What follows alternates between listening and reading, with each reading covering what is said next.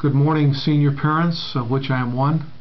This is John Birney from my office at Brother Rice, sending you this communication on Thursday morning.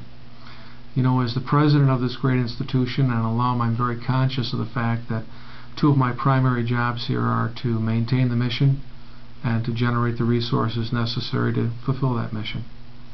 This afternoon, your sons are going to go through their graduation practice. And when that practice is over, myself and Ed Schaefer and Dan McGrath are going to have an opportunity to speak to your sons. And one of the things I'm going to talk to them, of course, about is being dignified over the next 10 days. I'm sure many of you are anxiously counting down the minutes prior to graduation, as are some of our teachers. And to talk about the future dignity, what it means to be a Brother Rice graduate, how we want them to comport themselves, some of the benefits that are accrued to them as being a Rice alum.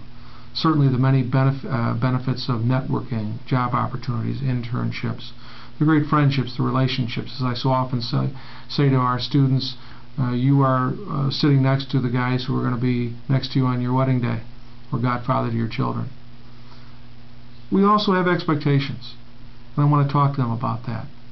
I think it's very important for your sons to develop a spirit of thankfulness for all the wonderful gifts that you have given them, as well as those who have been around this school for 47 years have provided for them.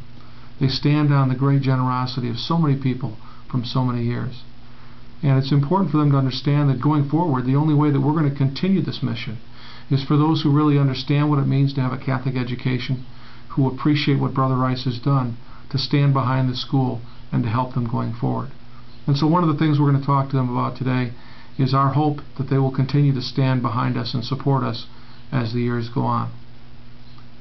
I'm sending this email message to you today because I need your help.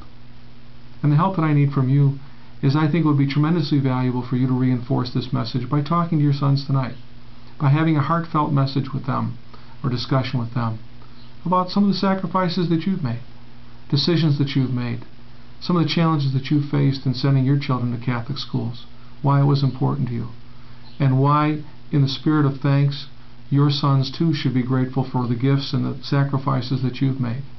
As Dave Kozlowski has said so many times, you are the primary educators of your son, and we are so grateful that you've shared your sons with us.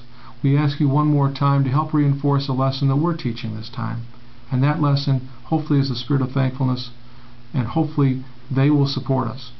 We're challenging them to give $10 this year and every year they're in college to help us, and going forward we hope that habit will lead to bigger and better things in the support of Brother Rice. Thank you.